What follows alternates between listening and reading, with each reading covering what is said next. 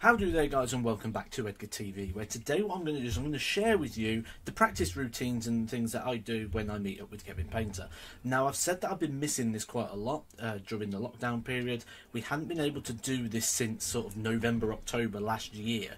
So, and then I keep mentioning it, and people are saying, well, what do you do in those? Do you just play games? What does it look like? So today I'm going to share with you the things that we do. So the first thing we do is we have a warm-up and a bit of a catch-up. So we have a chat and we throw some darts. So this isn't like playing a game or anything, we just literally throw in and chatting. This is because when we actually play the games, we're not chatting all the time, we're not on the fruit machine, we're not going to play pool. It's got to be a focused and purposeful practice. So to do that, we need to be playing it like we would a game situation, so we're not chatting to each other throughout the practice. It's literally, this is the time to do that. This is where we talk about the football. At the moment, we're talking about things like the Euros, transfers and things that are going on. Just, you know, general chit-chat, normal stuff you'd talk about. And that's when we're having the warm-up. Then the games start. Now, what we do is we play a series of games using a range of the board to help with that board mastery. The first thing we do is we start with a doubles game. Now, this is a little bit tricky to explain as I'm flying through it, but it was based off of a bit like the Around the World version, but also an adaptation on Bob's 27.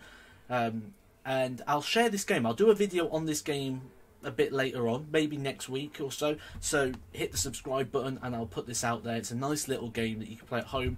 You can play it by yourself or with someone like we do. We play it competitively against each other. So we start with a doubles game. Ooh, wrong one. Then we go on to cricket. We play a best of 9 cricket. This is the 2019, 18, 17, 16, 15. So the big power scoring segments and the ball. Now, cricket's a very well-known game. We played a lot in America. Absolutely love it. Really, really good game for a warm-up game, especially getting you using a range of that board. Finishers, 80 to 85. So we write up on the board 80, 81, 2, 3, 4 and 5. And we play it head-to-head. So we take it in turns. So we bull up, and then we take it in turns to see who can... So I'll throw out 80. If I hit 80, my next shot's 81. My next shot's 82. If Kevin keeps missing, he stays on 80, and I'm on 82. And we just keep going until the person finishes 85. Then you count up how many points are left on the other side, and that's what you've won by. So if Kevin's left with 85, 84 and 83, I win 3 points, because I finished and he still had 3 finishers on the board. So 80 to 85 finishers. We play some Shangas, a couple of little goes of Shanghai. We'll just write some numbers up on the board, got to clear them off. Same principle, if I've left 2 on the board and Kevin's finished his, I've lost 2 points on that one.